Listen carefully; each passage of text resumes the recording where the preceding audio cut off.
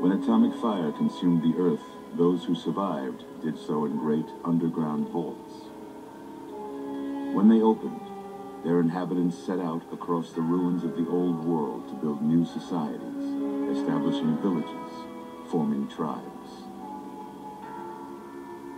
As decades passed, what had been the American Southwest united beneath the flag of the new California Republic, dedicated to old world values of democracy and the rule of law. As the Republic grew, so did its needs.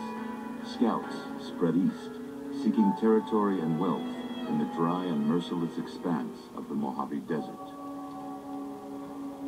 They returned with tales of a city untouched by the warheads that had scorched the rest of the world, and a great wall spanning the Colorado River.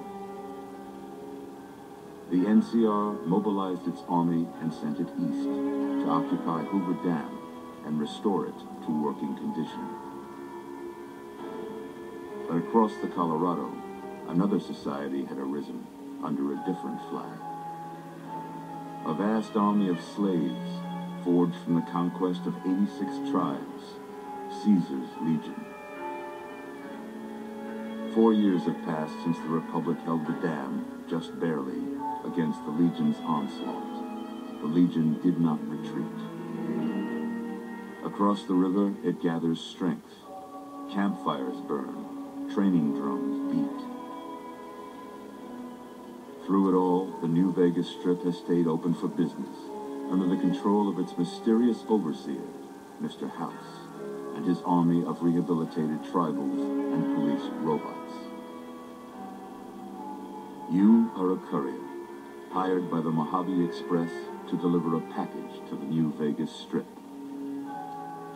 What seemed like a simple delivery job has taken a turn for the worse. You got what you were after, so pay up.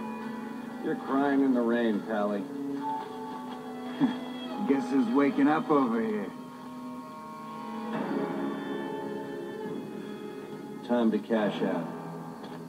Will you get it over with? Maybe cons kill people without looking them in the face. But I ain't a fink. Dig?